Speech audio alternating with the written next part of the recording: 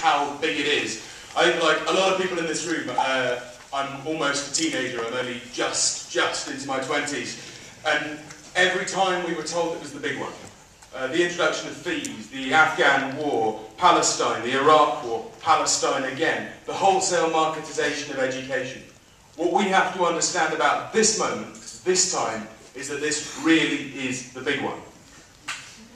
We have an opportunity to tackle not only fees, not only marketisation, but the political impotence of an entire generation.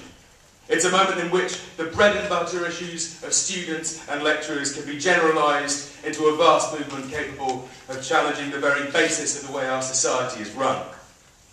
UCL isn't a political place. It's where I'm from. Not originally, but you know. Will there be an occupation at UCL? I'd lay money on it. We had an AGM meeting on whether or not to support the strike. 317 for, 44 against.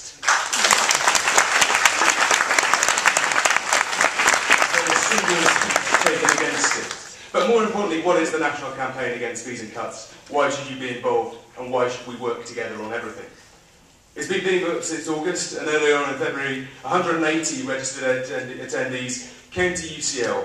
One of the really amazing things about this moment, I think, and about the national campaign against fees and cuts, is that, and indeed about this conference today, is that it wasn't just the same old faces. It wasn't just the same old egos. It was backed by the NUS LGBT campaign. It involved people who'd never been involved in politics at all. People from UEA, for instance, who'd really never done anything of this kind before, and who came from across the UK to take part in it. And we're not bureaucratic. We have no elected officers. We consist of regional meetings in the south, north, London and the east. And we have London meetings, we have national meetings occasionally. We're action orientated and we have a blog. That's about it. This is not a counterposed movement to this, and nobody should think it is. We're also calling for a wave of action from the 1st of March, that's Monday. UCL, UEA, Westminster, Leeds, and about a dozen others across the country. We're expected to see a lot happen, and it's happening right now.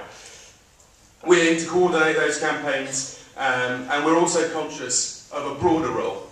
The broader role is that throughout history, students have played the key role of being the detonator of a wider working class struggle.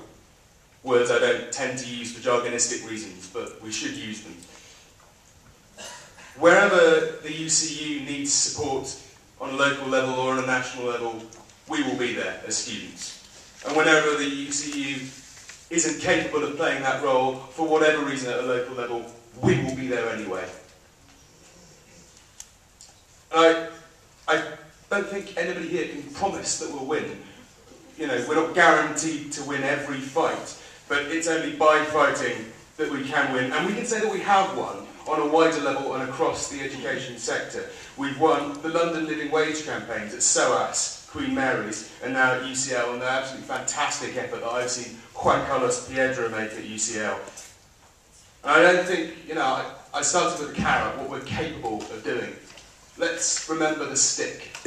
Let's remember that although the Labour government is awful, and I'm not saying vote for them, they said education, education, education. Whatever government gets in at the next election doesn't pretend to give a shit. So we, the National Campaign Against Fees and Cuts, support this initiative, and we think it's wonderful, and we want to work closely with whatever comes out at the end of it. And we ask you to work with us.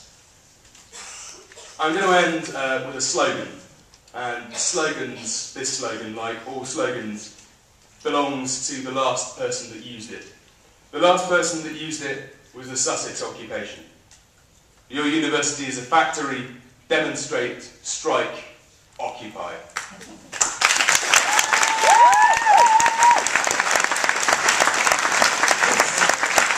This is the moment in which the left in general, and student politics in particular, and politics across the left, is capable of an awakening that we haven't seen in decades, and history will damn us if we fail to do it.